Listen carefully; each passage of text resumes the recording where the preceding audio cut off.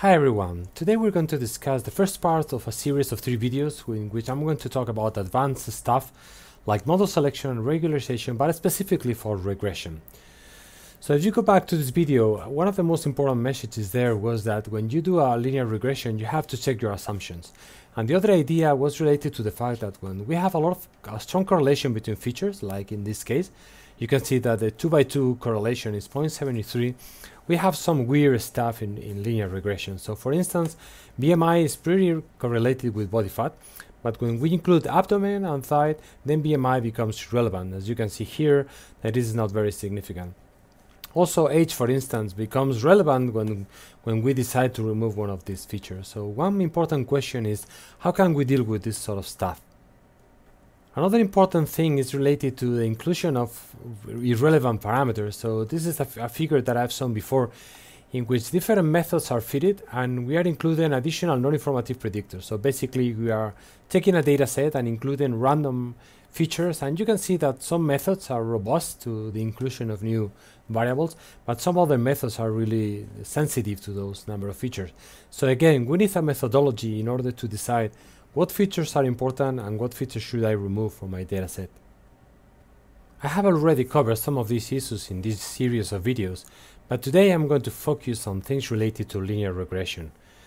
So the first idea, the first tip that I gave you in those videos was trust your eyes. So plotting is one of the most important things.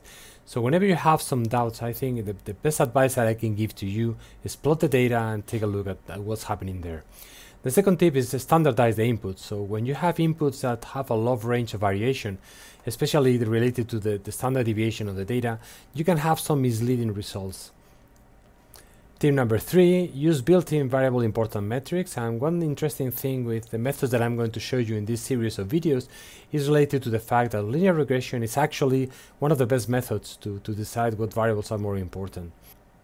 Actually, remember the first video in the series that we said that when we have additive terms, so we have a strictly linear regression, the coefficients of the linear regression are basically sensitivity coefficients. And the best tip of all, combine all different methods in order to proceed with that. So let's get into the details on how to implement these things for linear regression. Anyway, you can go back to this video and get familiar with these ideas. Okay, so the main question is how to choose a good model. And I'm going to split this question in 3 answers. So the first part has to do with make a good use of the data. And this is related to splitting the data in training, testing, and validation. And remember, the idea is that when we do a fit, if we use all the data, basically we're going to reduce a lot the training error. So in this case, the root mean square error of the linear regression. But the problem is that the ability to generalize is going to be really poor. The second idea is defining a good metric. So in the case of linear regression, we are playing with root mean square error, but we can have different metrics, and different metrics penalize for different number of parameters. And the third idea is try to remove irrelevant variables. And remember that correlations can be dangerous, and sometimes a high correlation doesn't mean that there is some causal influence between variables there.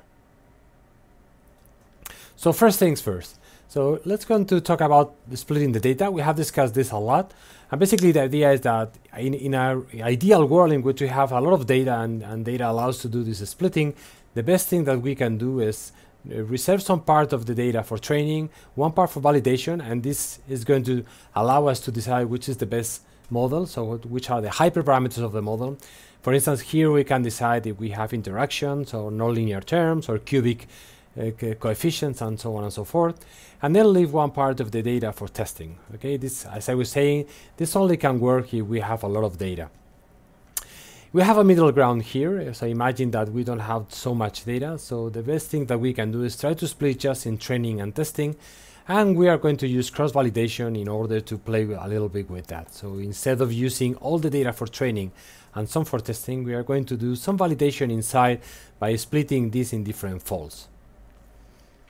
So remember that cross-validation is really informative, and actually we can use cross-validation even for linear regression. So instead of using LM, you use again the train function of the caret library.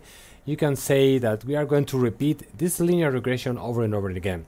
And the good thing is that instead of having only one set of information about R squared and adjusted R squared and the relevance of the coefficients, for instance, like the residual standard error, we can obtain all the summaries of all the resamples of the tenfolds. So if we are using tenfold cross-validation, we have repeated experiments 10 times. So here we can see the range of validity of the root mean squared error and the range of validity of R squared. For instance, if I take a look at this graph, I can see that R squared can vary from 0.31 from 0.74. So basically this model is really crap, because depending on the data points that you're using for the folds that you are using, you can obtain a very good correlation or a very poor correlation. And this is a good indicative that the model is really bad. So first important message, never do just one regression, do a lot of regressions. For instance, if you use tenfold cross-validation, you are automatically doing 10 regressions, so you can avoid this sort of stuff. Okay, the next idea is, how can we decide which metric is good? So how good is our regression? So here we have used the root mean square error and R squared, but these metrics are not taking into account the number of parameters. And if you go back to the video on polynomial regression, we discussed there that different degrees of the polynomial can provide different R squares. So here you have one of the first metrics introduced in order to reduce the bias. So instead of minimizing just the error, which would be represented by this term, I'm going to penalize by the number of parameters. So basically I'm saying I want to minimize this, but taking into account that the larger the number of parameters, the larger is going to be this.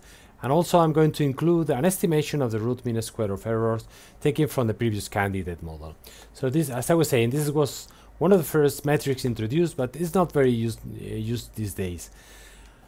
On the other hand, one of the most extended metrics over there is called AIC, or Archaic Information Criterion. It's more or less the same idea, but here I'm dividing by the estimation of the error. And this is a kind of way in which I'm normalizing by the error introduced by any parameter. So again, I'm correcting by the error, but I'm still keeping this penalty with the number of parameters. Another popular method is called the Bayesian Information Criterion, and instead of using just the numbers, number of parameters here and these two here, I'm correcting by the logarithm of the number of elements in my data set. So the larger my data set, the larger is going to be the penalty here. And we have already covered adjusted R square, and adjusted R square is basically correcting R square using again the number of parameters that I'm using in the model. So as a summary of this first video, so first thing that you have to do is use methods like cross-validation or splitting your data set into training, testing, and validation. And the second thing you have to do is, in order to improve your measurement, not only reduce the error, so reduce the error penalized by the number of parameters.